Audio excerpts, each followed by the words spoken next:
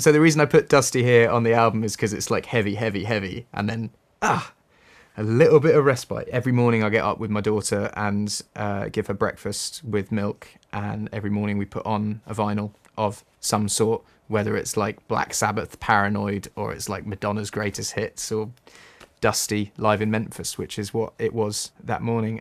I have this sort of like wall of vinyl, and she'll go along with a finger and just flick along it and just go, this one. And that's why I say, you know, the first lyrics of the song, I heard you calling, now my eyes are open, and it's literally just, you sort of wake up and you're like, okay, cool, she's awake. You know, the day's breaking into powder blue, sunlight is framing every moment, what a way to start off a day with you. Flick a finger, start a discussion and pick a singer. This one, you'll love it. I'll have to bring her, just let the speakers take you away and drop the needle on Dusty. And it's basically putting Dusty Springfield on the vinyl, dropping the needle on, and dancing with your 2-year-old.